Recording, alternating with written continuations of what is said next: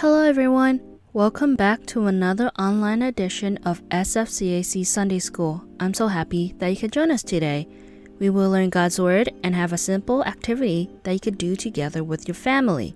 There will be one lesson for everyone. It is a blessing that we can still worship together in this time, growing in our faith and learning what God is teaching us, like how we can love Him and love each other. Let us start in a word of prayer. Dear God, we thank you for being our God. We praise you today because you keep your promise. As we listen with joyful and thankful hearts, let us learn more about you. We love you. In Jesus' name we pray. Amen. Today, we're going to learn about the very beginning of God's plan to create a nation that would serve Him. A man named Abraham lived with his family in a place called Ur. Many of the people who lived there, including Abraham's father, Terah, worshipped idols. They did not know the one true God, but God saw something good in the heart of Abraham. He wanted Abraham to leave the false idols. So God told Abraham to leave his country and his people to go to a land He would show him. Do you think this would be hard to do if God said this to you and your family? It might have been easier if Abraham knew exactly where he was going, where he would live, or what the place would be like. But Abraham didn't know any of those things. After God told Abraham to move, He gave him some promises. God told him, "I will make from you a great nation. I will bless you and make your name great. I will bless those who bless you and curse those who curse you. All the families on earth will be blessed through you." God told Abraham he would be the father of the great nation, but Abraham and his wife Sarah had no children. How could Abraham be a father of great nation? Abraham did not know how it was going to happen, but he believed God was able to make it happen. God also said that all the families of the earth would be blessed through Abraham. This promise was fulfilled hundreds of years later when Jesus was born from the family tree of Abraham. So Abraham made the choice to pack up all his belongings and his family and obey God. Abraham, along with his father, his wife Sarah, and his nephew Lot, traveled to Haran, where they stayed for a while. Then they moved to a place called Shechem in the plain of Moreh. It was then the Lord appeared to Abraham and told him He is going to give this land to his children. Abraham believed God and built an altar to worship Him.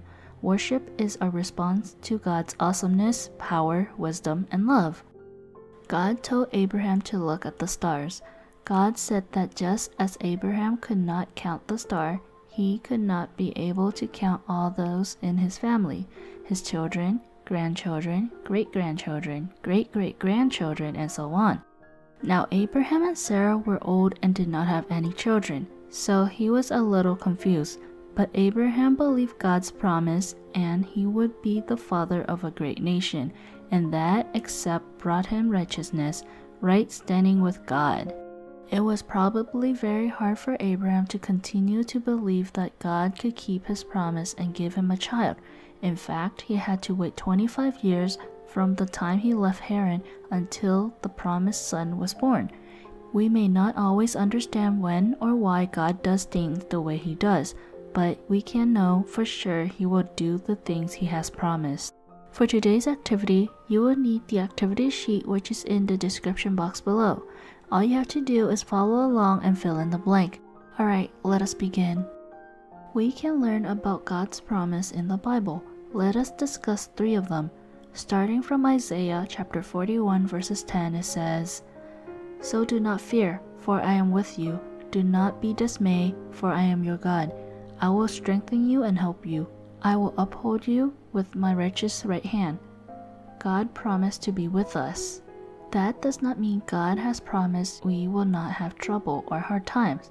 We live in a broken world that is full of sin. In fact, Jesus promised that in this world we would have trouble. But God does promise to be with us in every situation and give us comfort and hope. We can face whatever comes because our powerful God is always with us and will help us. In 1 John chapter 1 verses 9 it says, If we confess our sin, He is faithful and just and will forgive us our sin and purifies us from all unrighteousness. God promised to forgive our sin when we confess them to Him. God already knows our sin, but He wants us to come to Him and repent of them. When we do, He will completely take it away. We can be right with God because of this promise. According to Jeremiah chapter 33 verse 3, it says, "Call to me and I will answer you and tell you great and unsearchable thing you do not know." God promised to answer our prayer and do good things for us, more than we can imagine. This does not mean God will give us everything we want, but He has promised to listen and answer us, and we can trust Him to give us what we need. Sometimes the best answer is yes, and sometimes it is no. Other times the best answer is for us to wait. We can trust this promise and know God cares and hears our every prayer. God has made many more wonderful promises to us, and we could find them in the Bible. Just as God made and kept His promise to Abraham, we can trust He will keep His promises to us too. Have any of you ever moved from one place to another?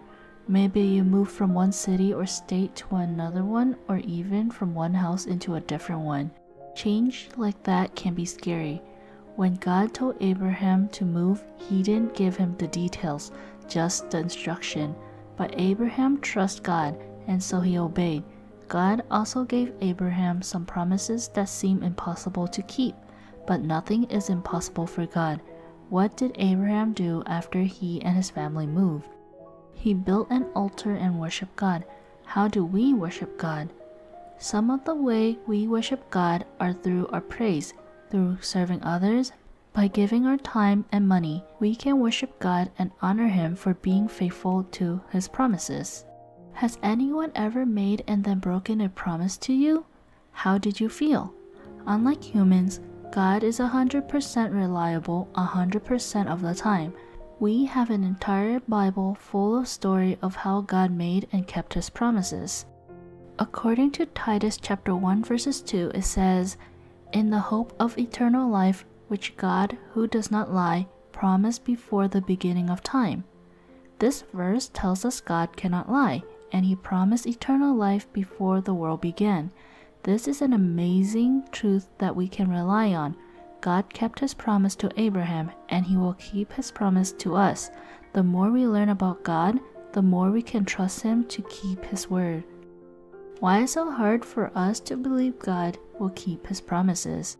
It is hard for us as humans to understand how someone could keep every single promise made, but God is not a human. Abraham not only had amazing faith in God, but he also acted upon the trust he had in God. Abraham trusts God to keep His promises, even when they seem impossible or took a long time to come true. We can trust God's promises by reminding and following the example of Abraham. Our actions should be a reflection of the words of faith we say we have in God. We can believe His words and trust Him. Your next step is to trust God to always keep His promises to us. Anyway, I hope you enjoyed this Sunday's lesson. Even though we cannot be together at this time, we can still grow our faith and worship our God. Thank you for joining me today. Make it a great week and hope to see you next time. Bye-bye!